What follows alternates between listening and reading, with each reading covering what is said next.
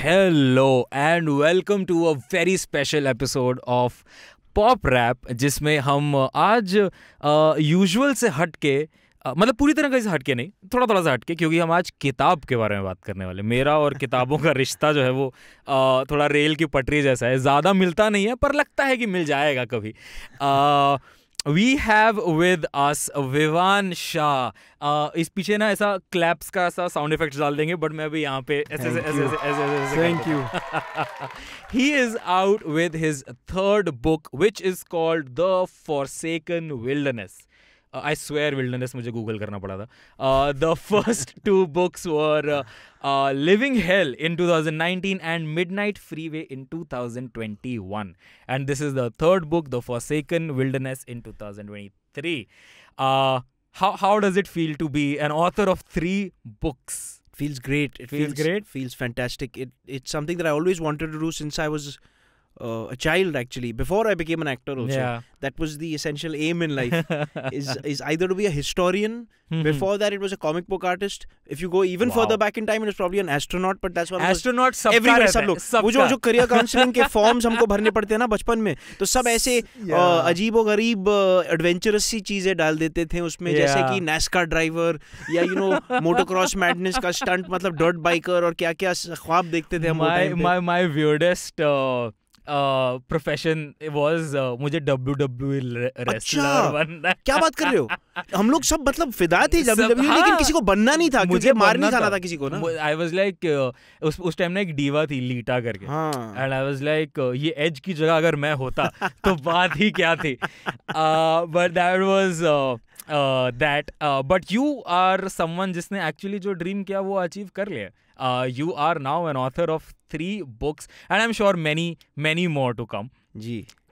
In this episode, we are going to talk about a lot of stuff. Yes. This book, of course, we have a special giveaway also, so stay tuned till the end. We're going to talk about the movies that you were watching while you grew up. Yes. Your artistic environment that you grew up in. Of course, you are here. How can we not talk about Nasir Saab and Ratna ma'am? Your Bollywood journey, the 2 smashing hits that you've given, owning 2014 with Happy New Year, and your theatre journey also, thoda. And are we ever gonna see you in any of Motle's play? Of course, yes. बहुत शिद्दत से इंतजार है जब stage पे सारे हों। Recently I watched Aurat. Oh, you did? Yeah. Okay. I have been a big follower of Motle. Yes. And the saddest part about wanting to watch Motle's plays कि Book My Show पे आप tickets नहीं मिलते। Book My Show पे आप alert डाल नहीं सकते। पृथ्वी में जब तक फोन करो वो कहते हैं सर वो तो बिक गया, मतलब अगर आप आधे घंटे बाद भी जागे हो तो बिक गया। लोग मुझे परेशान करते रहते हैं टिकट्स के लिए। अब से मैं भी अगर मैं चाहूँ तो मैं आई कैन आल्सो बिकम, जैसे पहले GT गैलेक्सी के ज़माने में वो ब्लैक वो तरह 50 का दो चल 770 का टिकट 1770 का ticket. Like I can be like Aamir Khan इन रंगीला ना, जो बार वो GT गैलेक्सी में चलो रीगल के सामने बोल रहा है चल किसका स्लीव्स के पीछे थोड़ा सा टिकट छुपा के, तो पृथ्वी में वो बन सकता हूँ। Exactly. All of this content and a lot more waiting for you guys after this short break. Hi, this is Cyrus Rogan Brocha, pyar se Rogues. I've come up with a brand new idea. It's a premium product called Club Cyrus Says. It's an offer open just for you. Let me tell you about the product. We've got exclusive Cock and Bull episodes just for you. That's right, just for you. That means others don't get to see it. Also, you get exclusive footage, extra bits, the uncut version of the interviews with celebrities. And these are huge celebrities, not small-time celebrities. Only the big guys come on the show. So you'll get the exclusive bits that nobody else gets. The extra tidbits, special stuff, uncensored stuff you don't want to put out. That's just for you. And for our audio listeners, you get special ad-free content and early access to interviews and sessions and podcasts which nobody else will get. You'll get it first. You're the first people. You're Neil Armstrong. You're Edmund Hillary. You're whoever discovered India. You're that. And by becoming an exclusive member of Club Cyrus Says, you get the power. We transfer the power to you and you become the producers and you will decide what content or what happens on that show. You are the masters and we can't use words like that. People who work for the masters, basically. So guys, get in.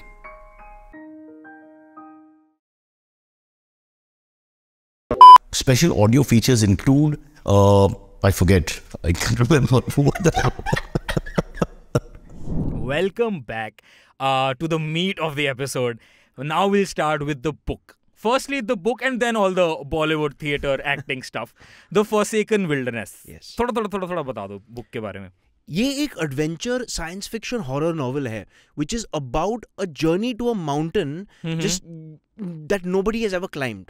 No mountaineering party has been able to climb it. मतलब बातचीत होती रहती है. There's been rumors कि maybe sadhus और ascetics जो अघोरी बाबा type के लोग हैं उनने शायद चढ़ा होगा इस माउंटेन को, जो without the add of the advanced equipment that a mountaineering party has, you know, in their aid to help them climb the mountain. So that's the whole sort of interesting paradox in a way, is that how is it that people, the bare feet of sadhus, the bare feet of ascetics have managed to master this accomplishment which people with the most advanced equipment and cordage at their disposal have not been able to manage. Have not been able to do. Yeah, so that's that. There's a sort of mysticism about that, and there's also a mystery about that.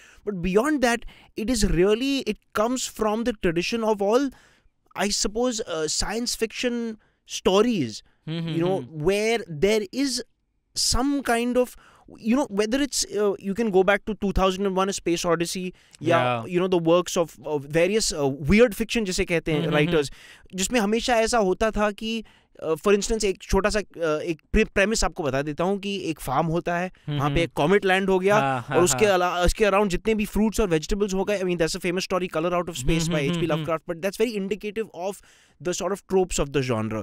Is that there's some relic or some discovery which mankind finds and is not able to make sense of because it does not look like it's the product of mankind. It looks like it's the product of an alien extraterrestrial intelligence. It looks like the product of something which could either be going back into antiquity, like the pyramids or the Stonehenge, जो आपको पता नहीं कब बने थे और किसने बनाया था, or it can also be something that is so technologically advanced that it eludes our own comprehension. So that starts the mystery off, and this mountain is such a place.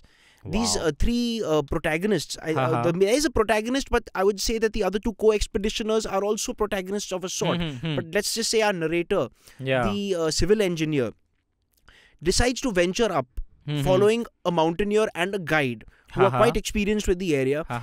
They are both doing it too because it's been prescribed to them by a local Jyotish. वो ज्योतिष ने बोल दिया उनको कि आपका कुछ भी नहीं चल रहा है, आप अगर मानसरोवर में जाके डुबकी लगाओगे या वैष्णो देवी जाओगे या हिमकुंड साहिब जाओगे या कहीं पे भी गंगोत्री जाओगे तो आपका कुछ नहीं वर्क करेगा. अगर आपको कुछ एक चीज वर्क करेगा ये है, वो है यहाँ जो कोई भी व्यक्ति आज तक इसे मतलब अचीव नहीं कर पाया, चढ़ नहीं पाया. तो if you do this then it will have a sort of a cleansing effect on your own soul and on your own life. It can lead to the reformation of your life, and this is so hence the book deals with superstition versus science in a way. That is one of the main central themes of the book. Bro, मैं बिक गया हूँ. मैं बिक गया. जो give away होने वाला है वो मैं ही रखने वाला हूँ. But like coincidentally yesterday or I guess day before yesterday I was reading about Mount Kailasha. Yes. And I was that's forbidden. No one's allowed to climb that. No one's allowed to climb that. And I think जब आप मुझे ये story बता रहे थे मेरे mind में constantly Mount Kailasha का इमेज चल रहा था. Like I was reading I was reading on the internet, so क्या सच है, क्या मिथ है, क्या है, वो स्पेकुलेशन है. वो लाइन ड्रॉ हुई ही नहीं है, पता ही नहीं है क्या है. But I was reading things like कि वहाँ पे जितने भी लोगों ने चढ़ने का ट्राई किया है या तो वापस नहीं आ पाए हैं या तो वो वापस इस स्टेट में आए कि वो बता नहीं पाए कि क्या हुआ है वहाँ पे, एग्जैक्टली क्या बीता है उन पर. And then there have been reportings कि वहाँ पे ओम के चैंट्स रैंडमली सुनाई देते हैं. And there have been points, wow, as I से दिस मेरे को गूज़बम्स आ रहे. But also I have been big on mythology, on Hindu mythology, because I have always lived with my grandparents. मैं like since the age of 10 I shifted to my नानी नानूज house.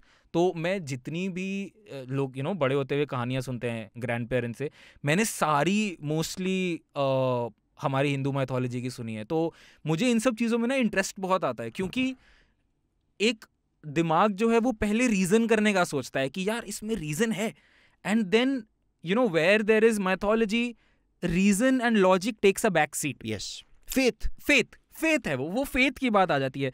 Now I am so big on that, but there is also this questioning mind of a human where I'm like, bro, पर ये logical कैसे है? That's a very good point, bhai. That's exactly you've hit the nail right on the head, because that's exactly what the book is about. Yeah. That question that you just had right now is that although you want to surrender to the mystery and to the faith of it, but there's the logical mind which is still questioning, which is still pursuing reason. Exactly. And I think that is not just in the book, but वो हमारा day to day वो struggle है. वो life है भाई. Exactly. क्योंकि हम लोग see कहते हैं कि भगवान ने इंसान को दिमाग सोचने वाला इसलिए दिया ताकि वो सवाल कर सके. करेक्ट. ठीक है. और हम लोग जब फेथ की बात करते हैं तो कहीं ना कहीं हम लोग कुछ चीजों और प्लॉट्स पे वो सवाल नहीं करते, क्योंकि पर हमें पता होता है बैक ऑफ माइंड पे कि ये सवाल है, बट हम लोग वो करते नहीं. And I think if this books deals and डेल्व्स into all these questions, और वो इफ नॉट इवन क्वेश्चंस, अगर हमें आंसर्स नहीं मिलते और अगर वो क्वेश्चन एक बड़ा क्वेश्चन मिल जाता है, I think it's a superb read.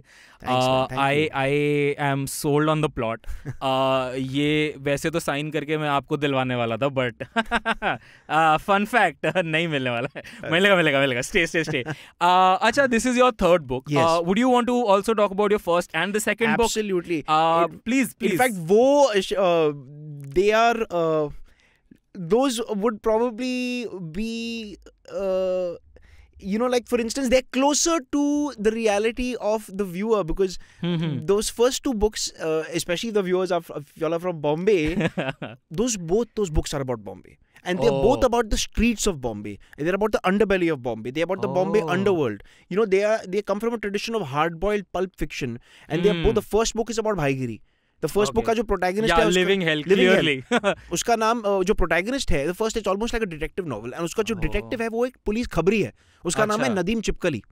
और नदीम चिपकली. हाँ, क्योंकि वहाँ पे वो क्या बोलते हैं, मॉनिकर्स होते हैं ना, तो उसमें ढेर सारे ऐसे कैरेक्टर्स हैं, जैसे इरशाद बटला, दो भाई है, नावेद पतला और लंबा अदनान, दो भाई है वैसे, एहसान खुजली, ऐसे नाम्स होते रहते हैं जो असलियत में होते हैं भाई लोग. बिल्कुल होते हैं. करेक्ट. जो मॉनिकर्स, जो टपोरी लोग के भाई लोग, तो वो दुनिया में मैं एकदम ही डूब गया, और उसमें मैं हमेशा से फैसिनेटेड था, और उसकी एक इच्छा थी उसे एक्सप्लोर करने की एक ऑथेंटिक और यूनिक तरीके में.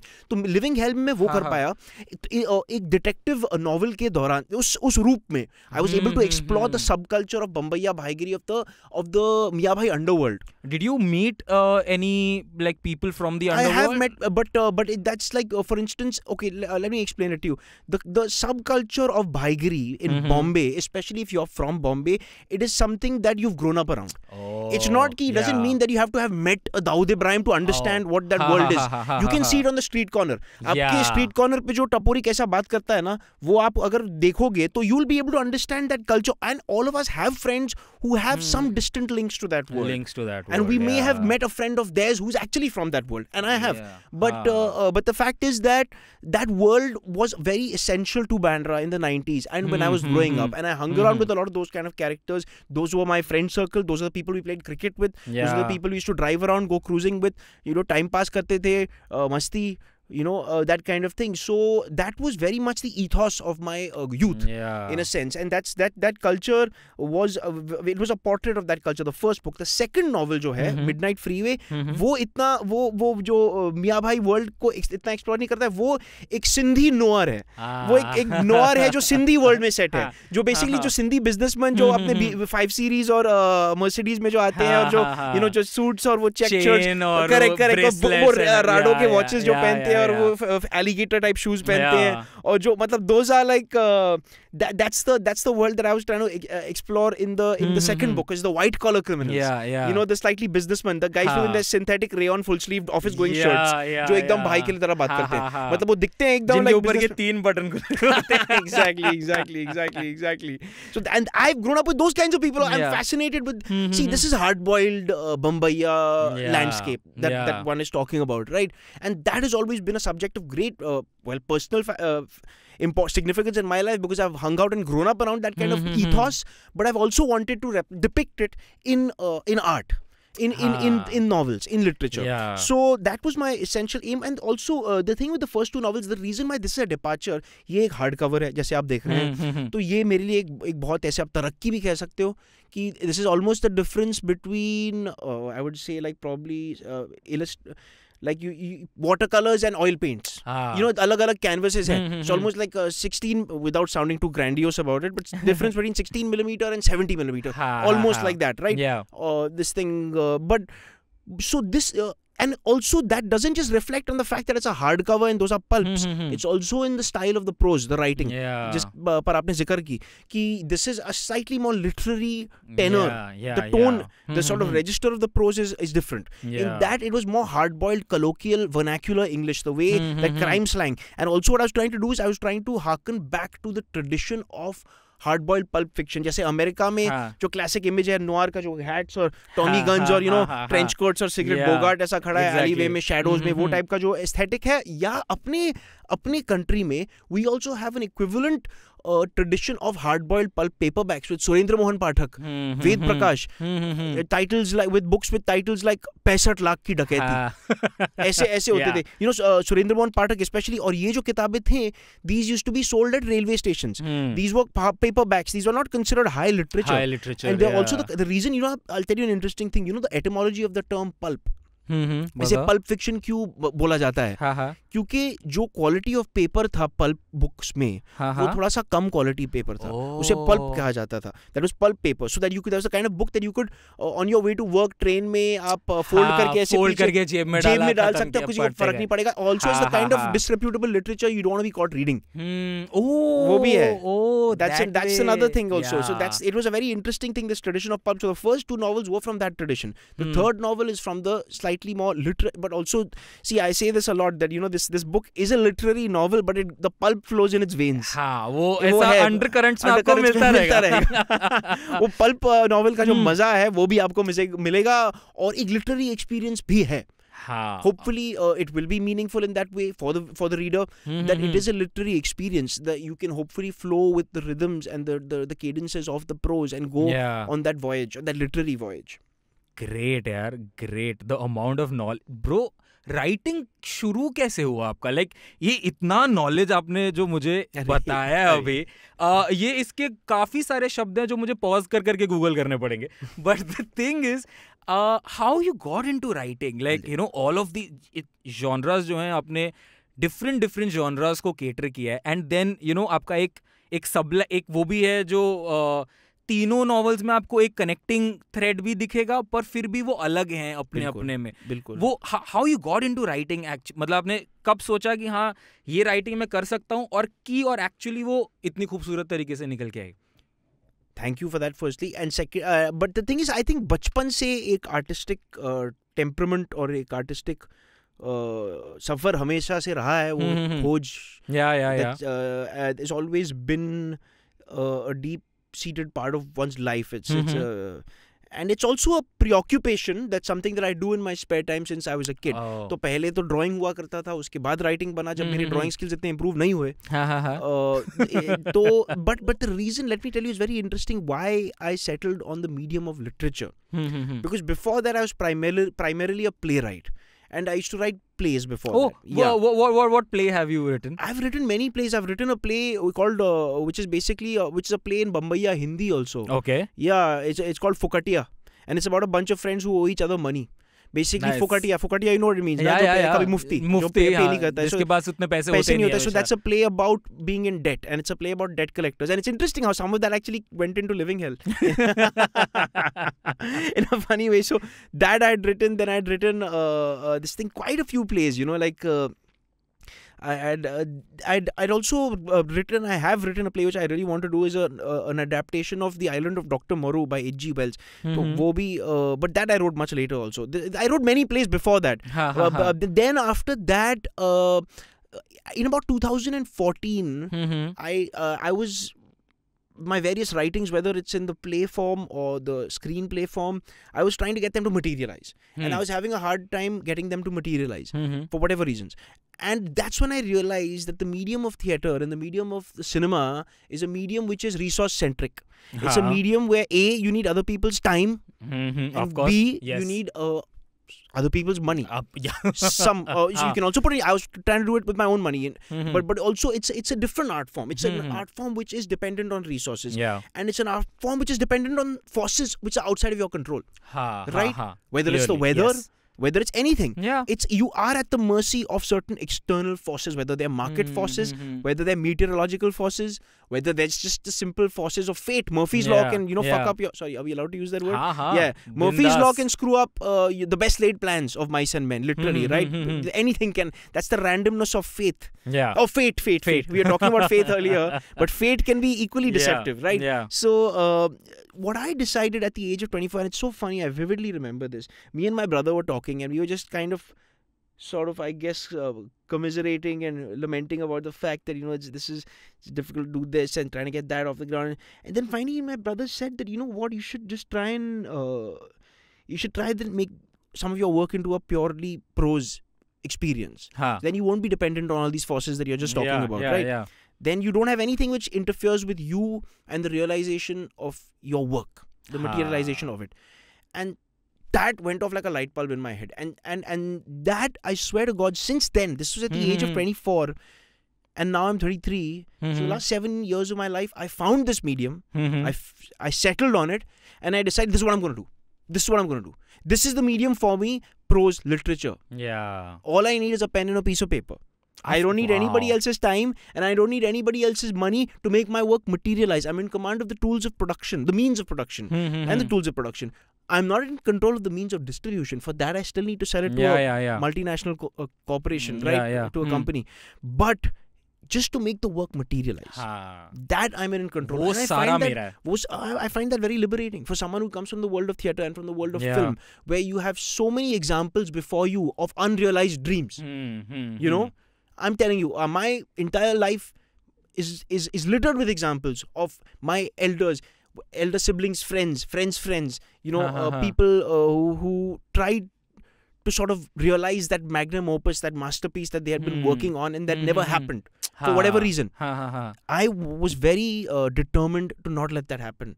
And to make sure that, the medium of literature really saved me in that sense. That I found this outlet of this medium in which in which to sort of make my work happen, in which to make the work materialize. यार 24 साल की उम्र में आपको realisation हो गया? 24 साल की उम्र में रियलाइजेशन हो गया. कई सालों after many years of trying to get plays off and also films off the ground. But yeah, so since, and I'd like to say this to the younger audience also, is that it's important that you select an art form or a medium which is practical and doable, and which is something that is realistic. It's not some pipe dream कि मैं जाकर ये इतना बड़ा ताजमहल बनाने वाला हूँ, कि मैं ये ब्रिज कंस्ट्रक्ट करने वाला हूँ, कि मैं ये इतना बड़ा एक इंजीनियरिंग फीट को अकम्प्लिश करने वाला हूँ.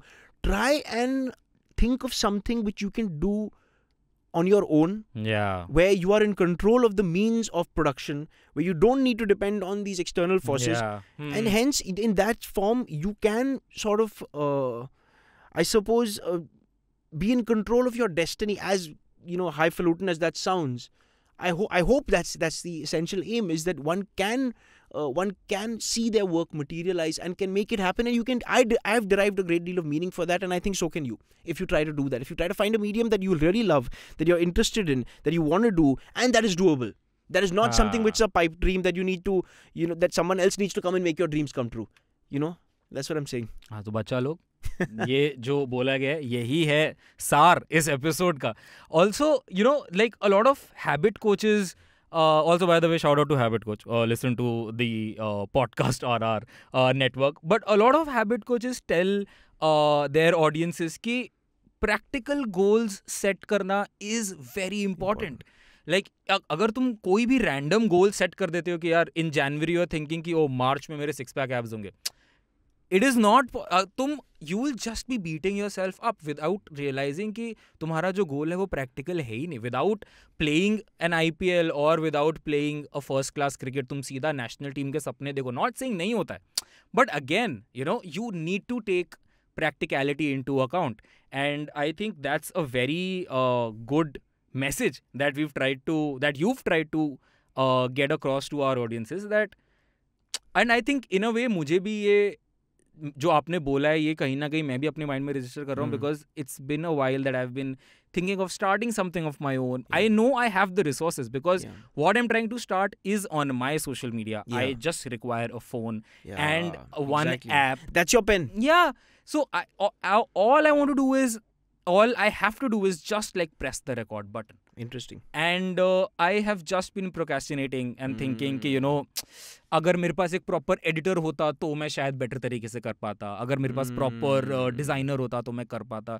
But honestly, I know if I put my mind to it and if I put like an hour or two maybe into that production, वो मेरे ऐप पे हो जाएगा. Okay. नहीं तो मेरे लैपटॉप पे हो जाएगा. Correct. And yeah, it's a great message to start this episode. Actually start kya, we are already like half an hour in the episode. You know, the great filmmaker Jean-Luc Godard, who passed away last year, it was his dream that the camera becomes close to the pen or the paintbrush, which at that time was not happening. 60s में भाई अगर आपको picture बनानी थी आपको बहुत सारे machinery और resources की जरूरत थी. Now you can actually do that. It's close to a pen, and in that sense, every art form, for painting you need a canvas and an easel, for sculpture you need a mound of clay, for dance you need a space, for music you need either instruments or electronics, depending on what persuasion or what musical persuasion you emerge from. And for for theater also, there's other resources that you need, but much less than film. The thing with film and mediums like that is that the resource itself comprises of a lot of machinery and a lot of just basically physical, logistical resources and questions, logistical dimensions, to it. So hence, I would say that it's very liberating when you find a medium that is truly doable. And that's interesting that the way you were mentioning it right now is that a lot of young people, for them, the phone is in a sense the paintbrush. Exactly. It is in a sense. I mean, it's also crazy, like, because now.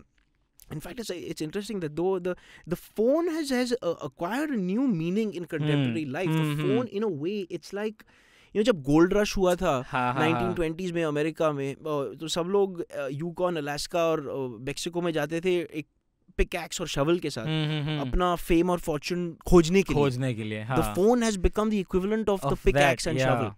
Is where people are flocking to the gold rush and trying to seek their fame and fortune, and more power to that, man. That's a great thing, because I think it's made things more democratic. You are in control of you. Yes. जैसे कहते हैं ना, you do you, man. You do you. With that message, हम लोग थोड़ा सा ऐसा हटते हैं किताबों से और थोड़ा सा आते हैं बॉलीवुड में. बिल्कुल. जहाँ पे शायद मैं थोड़ा और ज्यादा बोल पाऊंगा क्योंकि किताबों में तो थोड़ा शॉर्ट हैंड चल रहा है. But anyway, what were the films that you were watching while you were growing up? Great question. I could go on about that for hours. चलेगा, हम लोग ने टाइम लिमिट हटा दिया है पॉप रैप से आज के लिए. Oh man, I literally cherish the era that I grew up in, the 90s, because we would go for stuff to Gaiety Galaxy. My nani would take me, because my parents were not fans of the Bollywood movies that were coming out. So my nani used to like to go and watch every Bollywood movie that was coming out, whether it was good or not. So we used to go out for all kinds of weird, crazy, lurid, cheesy movies with her. And we lived through a very interesting era of Bollywood in the 90s when I was a kid, and also later on in the early 2000s, which was like the golden age of cheesy movies. Yeah, you were experiencing and witnessing Govinda era unfold in front of you, right? Yes, but Govinda era actually starts way before that. Govinda era starts in the 90s, 80s, before I was born. Acha. Yeah, so this was the sort of, this was, you could say, it's the second movement. Like how Beethoven's second movement is like Govinda's second symphony was happening. Yeah, Dule Raja exactly. and Raja Babu. And but I prefer the 80s Govinda movies to the 90s Govinda films. What's your favorite Govinda film? Darya Dil.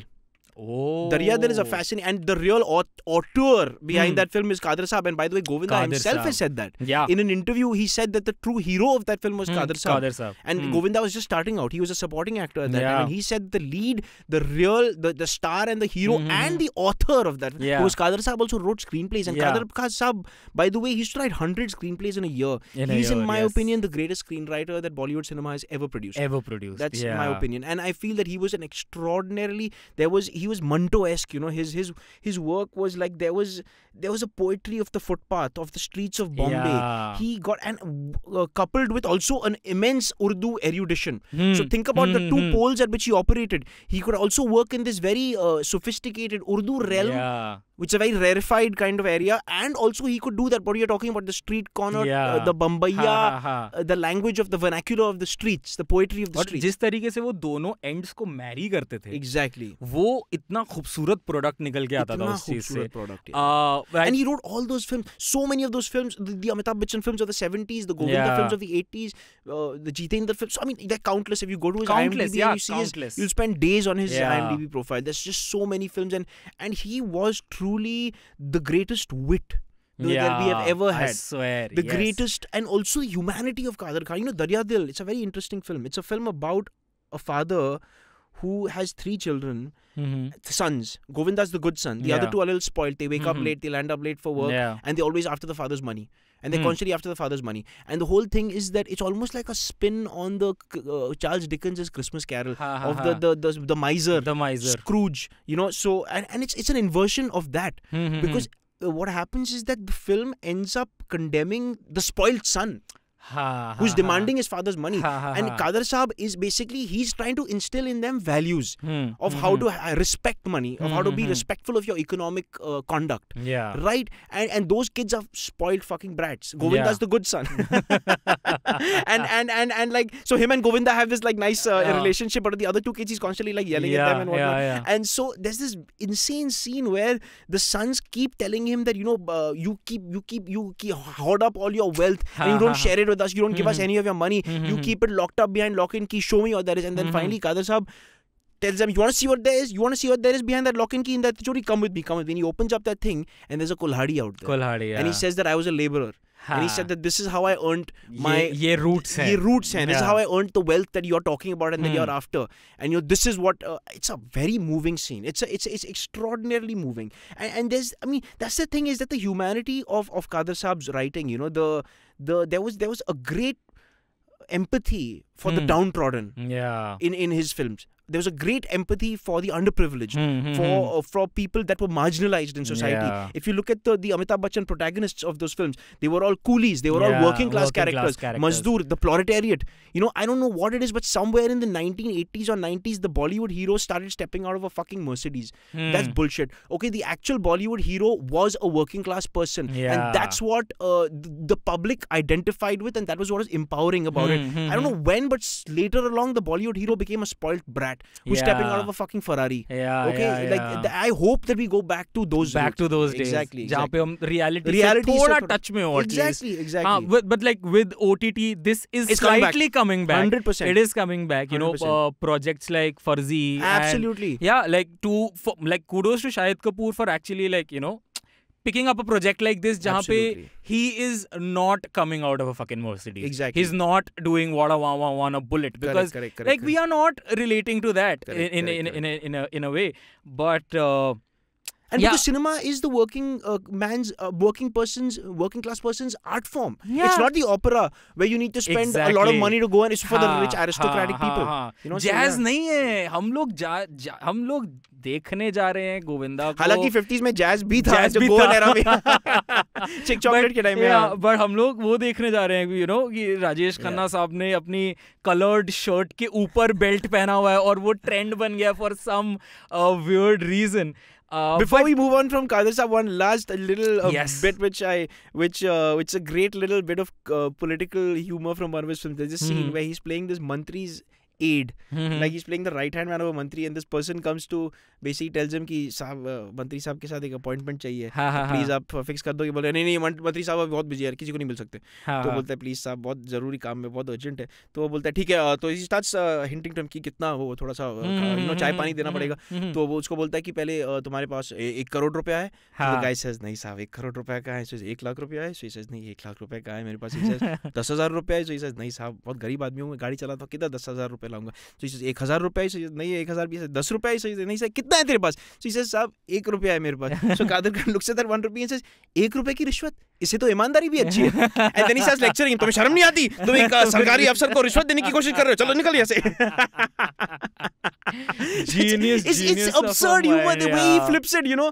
It's like amazing, the writing and everything is just genius. Smart and genius. So, and it's also so satirical, right? Yeah. There's an element of social commentary happening also. Yeah. मतलब like he was a man जो उर्दू भी लिख रहा था, comedy भी लिख रहा था, बम्बैया भी लिख रहा था, सीरियस रोल्स भी कर रहा था, स्क्रीन प्ले भी लिख रहा था.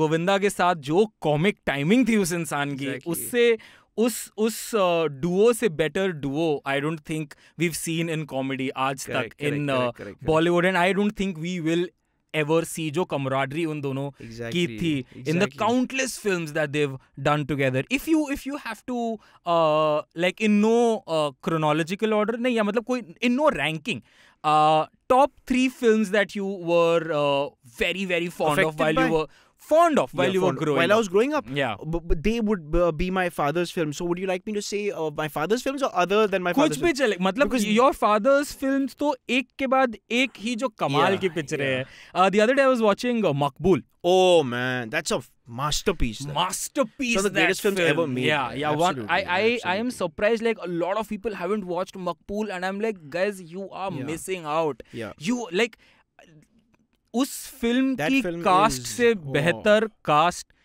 किसी फिल्म में हो ही नहीं सकती. Like you know, Vishal Bhardwaj thought कि that's the greatest film इस कंट्री में कौन सबसे बढ़िया एक्टर्स हैं, सबको ले आओ. Correct. And they killed it with the film. Like I was talking to my mom and we were watching the film and she's like मुझे इतनी समझ में नहीं आ रही. I'm like, देखो ठीक है, you know, this is not a film that you are watching and then going to the kitchen and then coming back and then watching and then it's hypnotic. Yeah, you have to stay with it. Like the way जो नसीर साहब और ओमपुरी साहब का जो characters हैं, दोनों जो वो पुलिस वाले कैरेक्टर्स हैं, The Witches in Macbeth.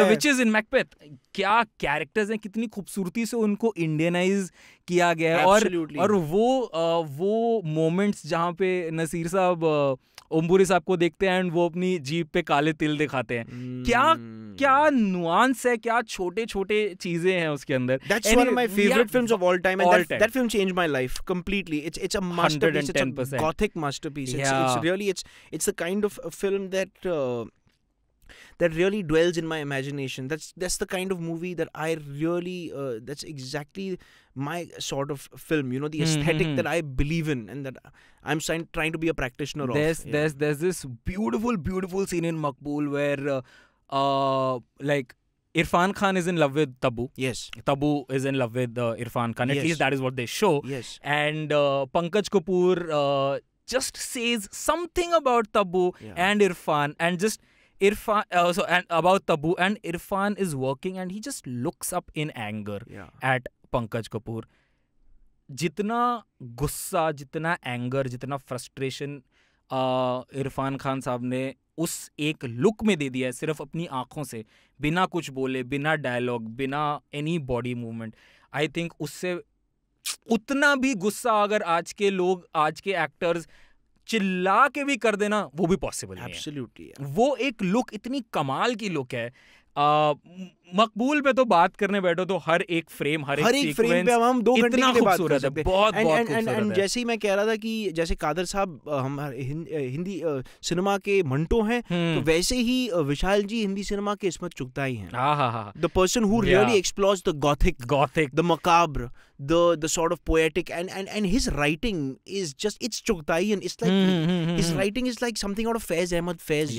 You know, and that there's a dialogue in Maqbool where Pankaj ji basically sees Irfan bhai cooking the biryani and he says कि अगर मैं चाहूँ तो अपना खुद का गोश्त डाल देता तेरा बिरयानी में. What a line! Yeah, what a line! Insane. What a powerful line! I mean, that's a masterpiece. That's one of the most important films for me. And but you were asking about my 3 favorite films. Favorite films. So if I was, I'll pick in 2 categories: one with my dad and one other stuff. Okay. So with my dad it was Jalwa, Tridev, and Albert Pinto ko gussa kyun aata hai. These are the 3 films growing up that were very important for me. Other than that, in Hindi cinema, I would say Muqaddar Ka Sikandar Okay, great. And Mr. Bachchan's performance in that is just extraordinary. I mean, that scene where he says कि मैं ना ही एक नेता या social worker हूँ, लेकिन अगर मैंने कुछ इन लड़कों बच्चों को दिया है तो अपनी बिरादरी दिया है. What a beautiful scene. And Karan Saab's writing and Mr. Bachchan's performance, great marriage of two artists, you know. And that's before that song Tere Bina Bhi Kya Jeena starts off. And then after that, so many films, you know, at that time, SRK's films, I was a huge fan of Sanjay Dutt. And Sanjay Dutt, exactly what we were talking about, for my friends, was a very, very important icon. He was someone that, especially for young men in Bombay, there's something about him where he just resonates in a wholly different kind of way. He speaks the language that all of us grew up speaking. You know, that sort of, he best exemplifies that Bombaya spirit. वो appeal ही अलग है. Appeal ही अलग है. मतलब the reason why people call him like Sanju Baba. वो अपनापन बाबा डाल के जो आ जाता है ना, like जो आप जो पैप वीडियोस और ये सब भी देखते हो, उसमें सारे कितने प्यार से उनको बाबा इधर एक फोटो, बाबा इधर एक photo. And the thing is कि संजू बाबा गाली भी देते हैं ना, तो वो भी लोग मीठेपन के साथ लेते हैं. गुस्से से कोई नहीं लेता उस चीज को, वो मीठेपन के साथ उनकी गाली भी ले लेते हैं. No, but just observe the way, so, again, like if any young actor out there has to prepare a role in which they are playing a Bombaya character, the two people you should study are Mr. Sanjay Dutt and Mr. Jackie Shroff. These two people should be your role models and your sort of examples that you should study, because no one speaks the Bombaya dialect like these two actors. And you have to have grown up in Bombay and had the life experiences that those two men have had to be able to speak that dialect so authentically and to really breathe that entire ethos and that atmosphere. And so unapologetically. Yeah, absolutely. On the biggest of platforms, in the biggest of interviews, they're like, आई बड़ू ये like they उनको pretend है ही नहीं कि कुछ करने का ही नहीं है. It's like वो एक शो आता था शायद यारों की बारात में. I don't know if I'm taking the remember that show. So वो एक शो आता था with Ritesh Deshmukh and Sajid Khan, and उसमें जो episode one of the very funny episodes is when actually I remember both the episodes, one with Jackie Shroff and one with Sanjay Dutt. With Sanjay Dutt, I think they had Ajay Devgan and Abhishek Bachchan, and with Jackie Shroff they had Sunil Shetty. And Sunil Shetty actually enacted a few of Jackie Shroff's real life incidents where he was so unapologetically Jackie Shroff. Interesting. And same is with Sanjay Dutt's episode where Ajay Devgan and Abhishek Bachchan narrated and told like real life Sanjay Dutt incidents where he was also unapologetically Sanjay Dutt, where he's like वहाँ पे oxygen नहीं था सांस लेने के लिए, पर संजू बाबा Bing Sanju बाबा वहाँ पे एक जगह ऑक्सीजन मास्क, दूसरे में सुट्टा, ऑक्सीजन मास्क सुट्टा. क्योंकि सुट्टा जरूरी है, ऑक्सीजन मास्क लगा लेंगे, वो देख लिया जाएगा. And the other two films which मुकद्दर का Sikandar is one that comes to mind. Salim Langde pe matro, Saeed Mirza's masterpiece, which me and my brother is our favorite film, and also Salaam Bombay. Salaam Bombay. And that again, see, they're all Bombay centric. I guess I have a sort of particular sort of attachment to Bombaya cinema. But also interesting, speaking of Bombaya cinema, a movie of Sanjay Dutt's that had a strange impact on my demographic and age group and friends was Musafir. And I'll tell you a very interesting story about Musafir. I was Kach Kach Billa. So no, there's this. It's just 2005. I was in boarding school in Dehradun, and just picture this. You have, and we used to have a Saturday night movie and this was the golden era of the sort of horror, thriller, Raz, and all those movies were coming out, right? Ashutosh Rana. Early 2000s, the great Ashutosh Rana, and all those crazy. It was a very interesting era of Indian cinema, very lurid, and there was. One day we got Musafir, and Kante had already become a phenomenon in school. People are quoting lines and whatnot of Kante. Musafir played, and it was insane. Because it was written by someone who was my neighbor, Milab Zaveri. I grew up with him. So I know for a fact that Milab Zaveri also grew up speaking that same lingo that I grew up speaking in the same neighborhood. And that screenplay, those dialogues was all written in that type of Bombaya vernacular. And so when Sanjay Dutt says that, when Mahesh Manjrekar speaks that, all these guys, when they're talking in that lingo and the way it communicated with a bunch of young, rowdy teenagers from Dehradun. They started, and Dehradun matlab pan-India, all over the country they come from. But they were so besotted by and fascinated by that Bombay accent. And it was such a proud moment for me as a Bombay guy ki these guys are like digging my town's subculture, lingo, right? Culture, and it was a very interesting thing. And people are quoting, you had guys, North Indian guys trying to speak in that Bombay Sanjay, that kind of lingo throughout. So it is and that's what made me realize that this Bombaya subculture is a very interesting thing. And because I had taken it for granted because I had grown up in it. I didn't realize until much later that this is a very interesting subject for whatever form of art that one wants to practice. और उस पे लिख डाली किताब. Yes, exactly. सही है ना, अपना सबसे स्ट्रॉन्गेस्ट सूट उठाया और उसको सबसे बेहतर, सबसे बढ़िया तरीके से आउटपुट में डाल दिया. I remember that वो चाकू घुमाना सब लोग कर रहे थे, मूवमेंट हो गया था वो कि ये करने का ही है. And then that song cigarette के धुएं का चल्ला बना के, he was a movement.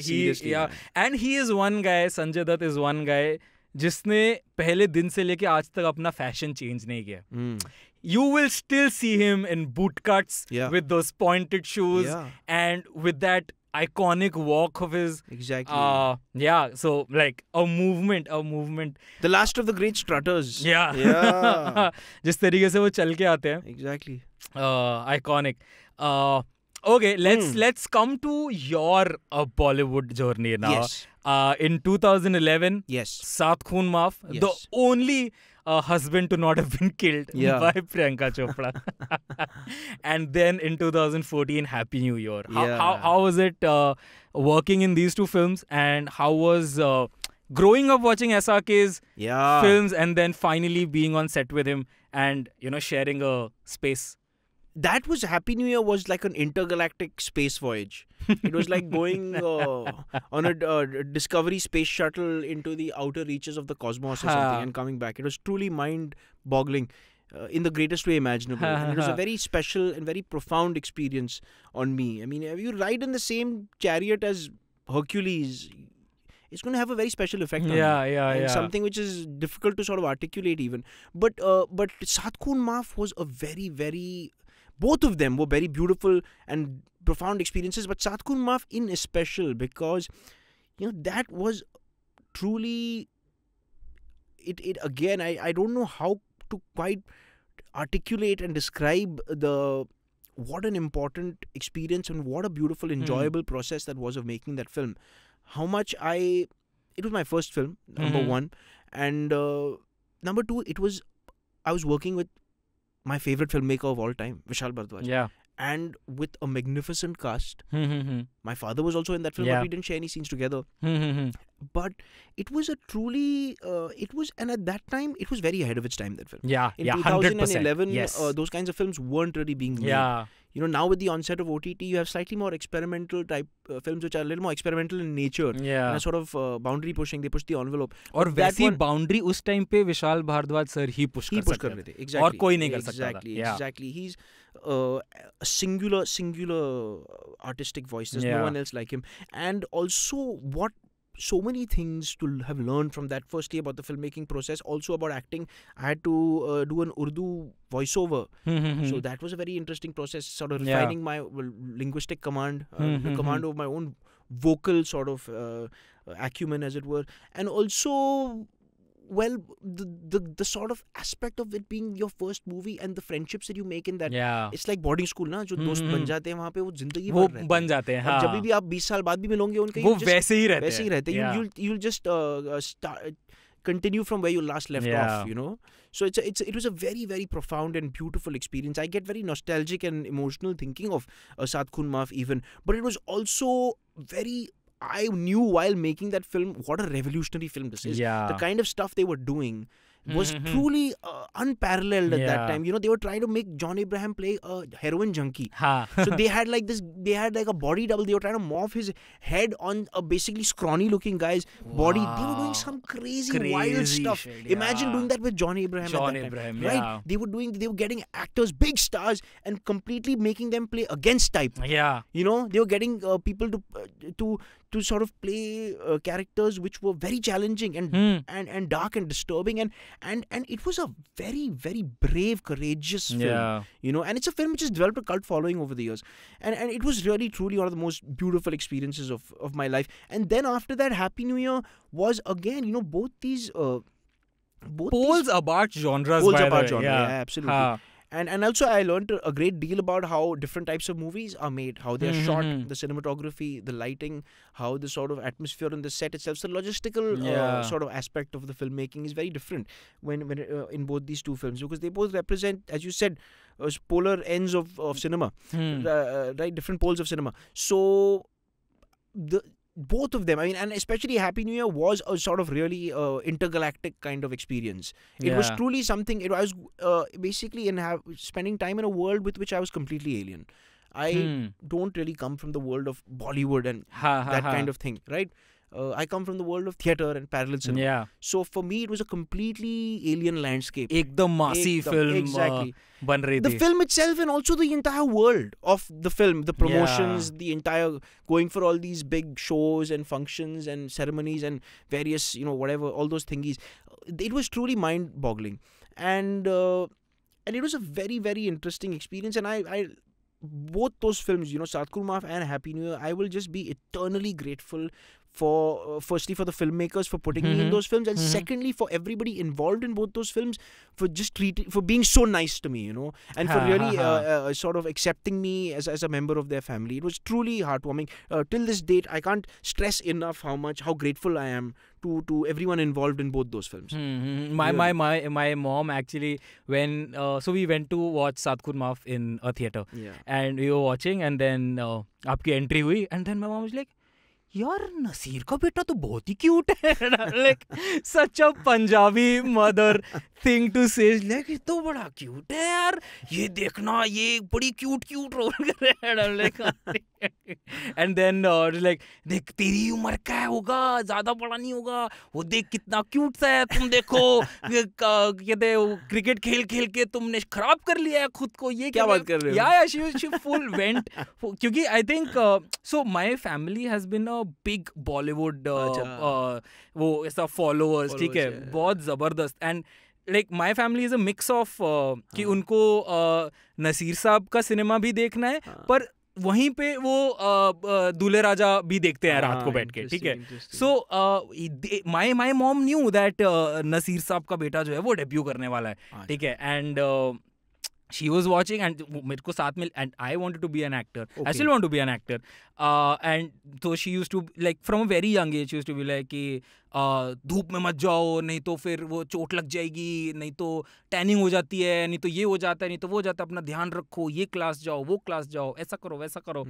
तो I used to be very, यार अब मैं 12 साल का बच्चा, मुझे क्रिकेट खेलना है यार, मेरे को चोट लग रही है, मेरे को पट्टियां बंध रही हैं, ये है वो. At what age did you decide that you wanted to be an actor? यार so my dad was a director in Mumbai. Okay. And my mom was a model. Okay. The thing is, उन लोग ने शादी करी, and I don't know why they thought कि चलो अब industry छोड़ देनी चाहिए. और वो छोड़ के दिल्ली, मतलब they are Delhiites. Okay. They were working here, and then they got married, and then they were like ये सब छोड़ के वापस दिल्ली चले गए, दिल्ली में ही आ गए. And interesting, that's a very interesting yeah, thing, so ये सब छोड़ के इधर. So I have grown up with these stories of, you know, their stories of कि इंडस्ट्री में ये, इंडस्ट्री में वो, इंडस्ट्री में. And since then I had this fascination कि यार मुझे भी you know यही करना है, ठीक है. And I used to tell my dad कि either WWE wrestler or an actor. That's it. So ये चल रहा था मेरा. And that's why my parents were very, like, you know, in those times very critical of तुम कैसे अपने आप को कंडक्ट करते हो. My dad used to tell me कि देख अगर ये ऑमलेट और ब्रेड खाना है तो ये फोक और नाइफ से खाना है, ये ऐसे खाना है, etiquettes और this and that, because they were in their minds they were preparing me for the industry. Interesting. ठीक है. तो any debut used to happen, they used to take me to the cinema and be like देखो ये इसका debut है, देखो इसको ये आता है, इसको वो आता है. In fact till the when I was in 11th or 12th I guess, when Heropanti released. Okay, And Tiger Shroff came into the scene. You were in 11th or 12th then? I was in 12th, yes. Oh boy. So how old are you now? I am 26. Okay. Now Yeah. ठीक है. So that's why I was like, आपको 24 में पता लग That गया was था क्या like करना है आपने? 2013 or so, right? Yeah. It around was then. my I last remember year when of that film school. came out. Yeah, so my dad and my mom took me to the film and they were like, watch, see, oh man, learn. He's a shining example. He was like, they were like, देखो कैसे अपना physique maintain किया हुआ है, कैसे ये, कैसे hard work. So any debut that used to happen, it used to be a class for me. And that's why, and that's why they knew about you debuting and all the other debuts. They were very like keeping track and telling me ऐसे करना, वैसे करना, वैसे करना, ऐसे करना. Clearly, I have no abs, so मैंने नहीं हो जाएगा. Work at it. मैंने Tiger Shroff वाली बात तो नहीं मानी अभी तक. But yeah, so that's been my upbringing when it comes to Bollywood and how I was being schooled कि कैसे इंडस्ट्री में जाना है. अच्छा, लाइक अभी बॉलीवुड की तो कर ली बात, पर आपका नेक्स्ट कोई बॉलीवुड प्रोजेक्ट आने वाला है क्या, जो हम लोग एक स्नीक पिक दे दें फटाफट से लिसनर्स को? कई सारे आ रहे हैं एक्चुअली इस साल. It's one of those rare productive years. I think there's one lovely show coming out on Voot which is about doctors.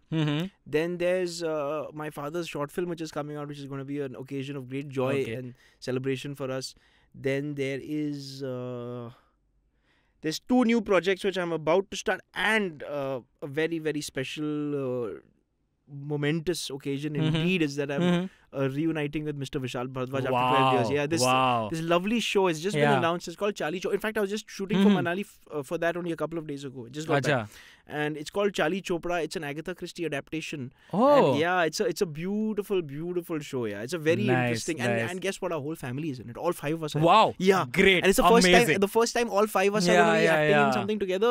And it's a really, really, I can't describe to you what a special, beautiful moment and a profound, important, significant moment it is for all of us, you know. I actually follow a lot of your father's work, and what happened was when I came to Mumbai and I was interviewing for a job, they were hiring me as a writer, and so he was like, आपने recently कौन सी short film देखी है? And I had recently went on a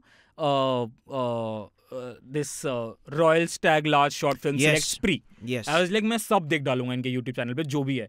तो in fact वो interview से पिछली रात पे मैं रोगन जोश देख रहा था. ओह, इट्स अ लवली फिल्म. ठीक है, एंड मैं देख रहा था, एंड मैंने उससे जस्ट पहले वो वाली देखी थी a night in the cafe, जिसमें वो 2 पैरेलल्स ड्रॉ करते हैं, यंग कपल एंड नसीर साहब and an old couple. Interior cafe. It's called Interior Cafe. Yes. That film, and ये सब बात मैं देख ही रहा था, and next day मेरा Miniaturist of Junagadh is also a very interesting one. This one I haven't watched. I will watch it.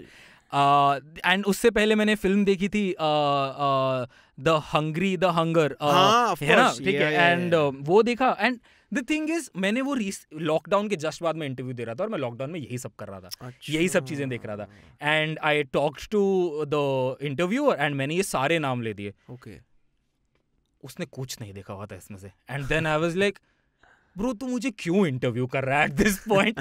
Clearly जो short films मैं देख रहा हूँ और जो फिल्म्स मैं देख रहा हूँ वो तुमने नहीं देखी है, एंड क्लियरली ये ऐसा पीस ऑफ सिनेमा है जो एज अ राइटर तुमको देखा होना चाहिए था. ठीक है, and if you are sitting here and questioning me on this, bro मैं तुम्हें लिंक्स भेजूंगा, ठीक है, तुम देखना इनको, and then we will talk about it. But या दैट वाज जैसे आपने शॉर्ट फिल्म्स बोला तो मुझे एकदम से वो इंसिडेंट याद आ गया. And all the best for the Vishal Bhardwaj project. आपने ये बता के कि 5 आप उसमें हो, मुझे तो एकदम फुल्ली एक्साइट कर दिया. Also talking about your entire family being on stage और being on camera for the first time, are we gonna see you in any of Motle's plays? Absolutely. And in fact, you know, we did a play in 2016 called Riding Madly Off in All Directions, where all 5 of us were there in that play. उसका दोबारा rerun हो रहा है? दोबारा शायद नहीं होगा, वो 2016 और 17 में किया था.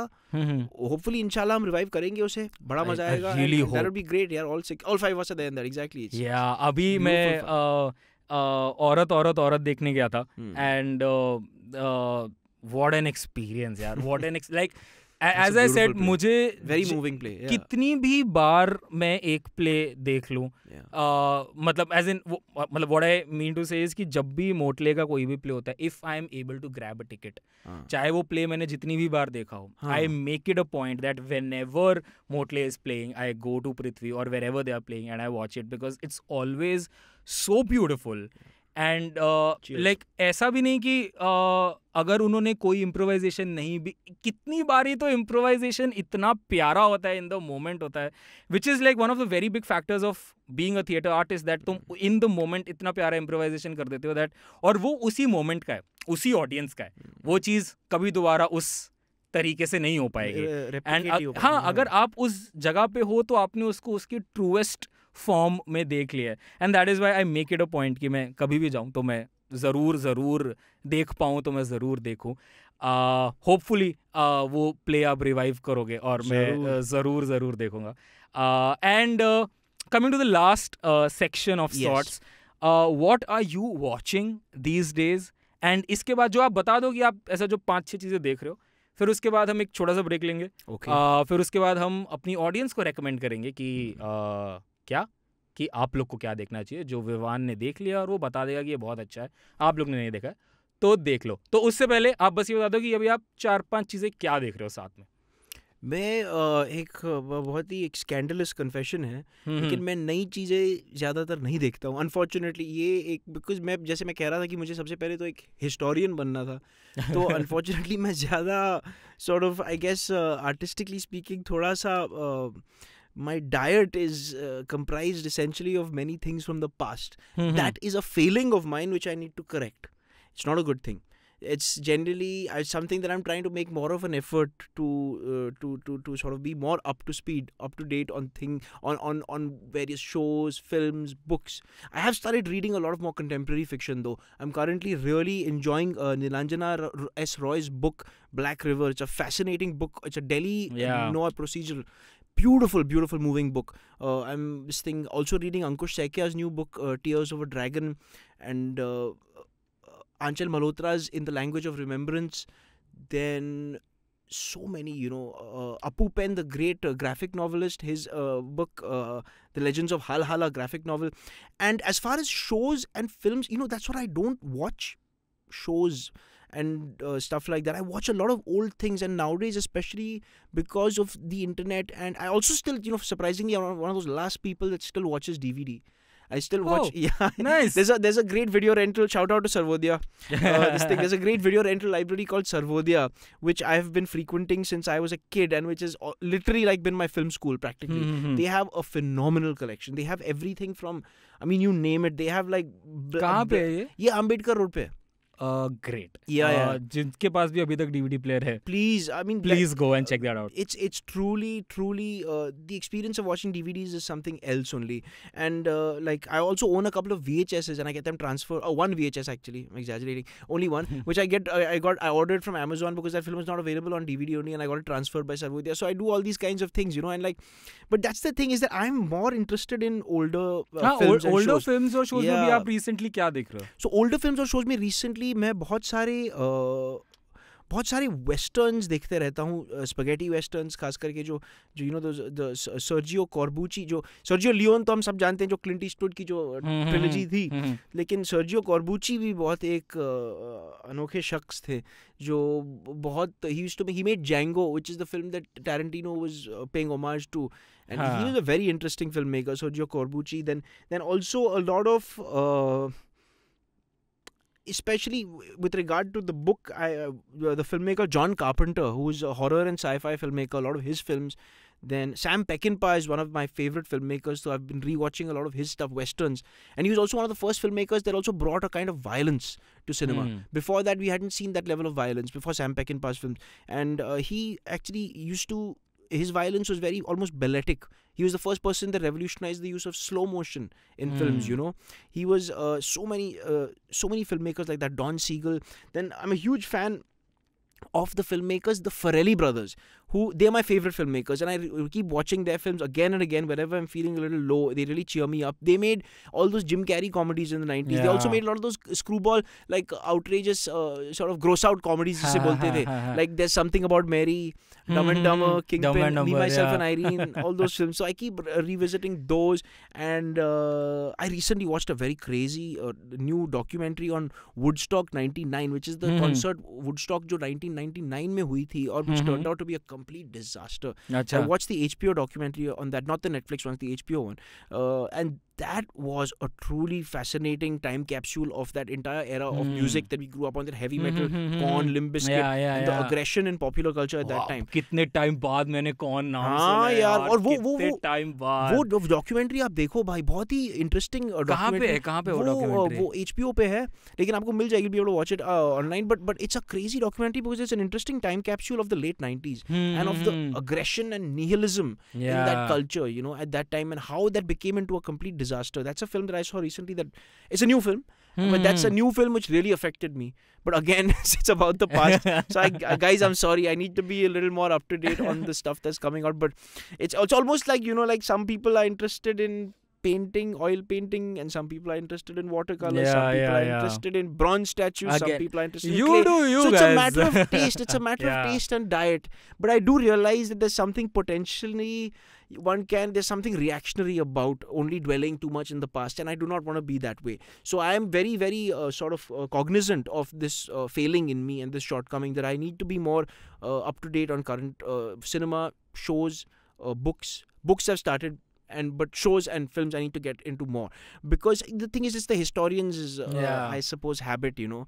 It's the historian's habit of dwelling too much in the past, but I need to correct that, because I don't want to be that old man on the porch saying मेरे time में सब मेरे ज़माने पिक्चरें तो हमारे ज़माने में होती थी, masterpieces बनते थे, अभी तो ये no, I don't want to be like that at all, because that's a very reactionary sort of mindset, and I don't believe in that. So I am going to make a conscious effort. Okay, chal, how about resolution, New Year's 2023? Resolution is to watch more current, more contemporary shows and films. Great. तो हम recommendation round की जगह ऐसा करते हैं कि आप हमें comments में बताओ कि विवान को क्या देखना चाहिए. विवान ने क्या nice. विवान तो क्या देख रहा है वो तो उन्होंने आपको बता दिया. अब आप विवान को बताओ कि उनको क्या क्या देखना चाहिए, क्योंकि क्लियरली एज ही सेज आप लोग ज़्यादा अप टू डेट होगे with the content that is floating on the internet. And मैं तो यार बताता ही रहता हूँ क्या देखना है क्या नहीं देखना. अब मेरा रिकमेंडेशन इस एपिसोड के लिए है ये किताब. ठीक है, ये ही क्योंकि जो प्लॉट आपने बताया ना विवान, क्या ही प्लॉट है. मैं एकदम ही इंट्रीग हो गया हूँ प्लॉट से. और अब हम बहुत खूबसूरत सी चीज़ करने वाले, जो होगी गिव अवे, जो पॉप रैप पे पहली बार हो रहा है, एंड इंशाल्लाह आगे होता रहेगा. बिल्कुल. आपकी और भी बहुत किताबें आएंगी. यार क्या खूबसूरत लगता है ऐसा, किताब के पहले पन्ने पे नाम लिखा हो. वाह वाह वाह. ठीक है, तो इस पे विवान शाह जो है अपना साइन करेंगे, एंड हम एक कॉन्टेस्ट रखेंगे, या हम आपसे कुछ सवाल पूछेंगे, या कुछ भी, वो हम डिसाइड करेंगे. और उसमें जो भी अव्वल आएगा उसको ये किताब भेजी जाएगी. चाहे अगर आप मुंबई के आसपास के हो तो स्टूडियो बुला के, मुंबई के बाहर के हो तो आपको पोस्ट कर दी जाएगी. पर विवान शाह की साइंड कॉपी उनकी रीसेंट बुक की उस शख्सियत को मिल जाएगी. एंड अब ऑन कैमरा हम लोग क्या करने वाले हैं, विवान शाह से सिग्नेचर लेने वाले. Vivaan, all yours. I am also going to write a little note. Great. To the imaginary, to the prospective reader. So it says, for the reader, happy climbing. Hope you enjoy the expedition.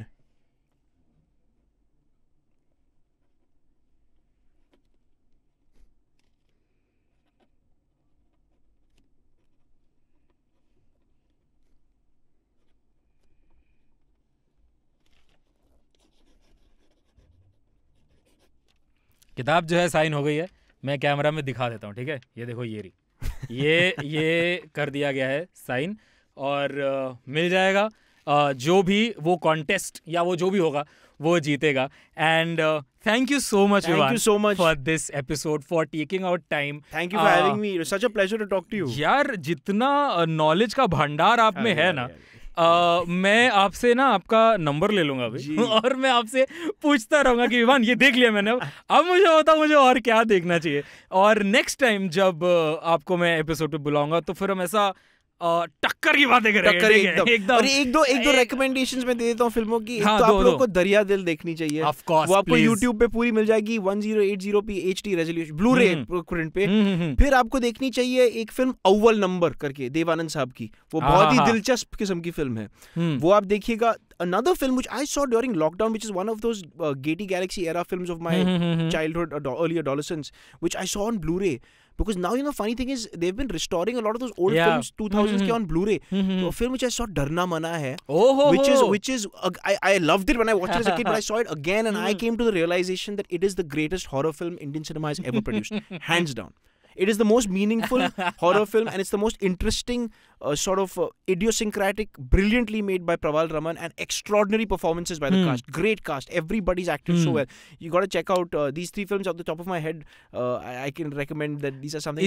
इसी era से मैं बोलता हूँ स्वर्ग देख लो। ऐसा स्वर्ग कौन सी पिक्चर है ये? स्वर्ग राजेश खन्ना साहब और गोविंदा। ओके, मैंने नहीं देखी।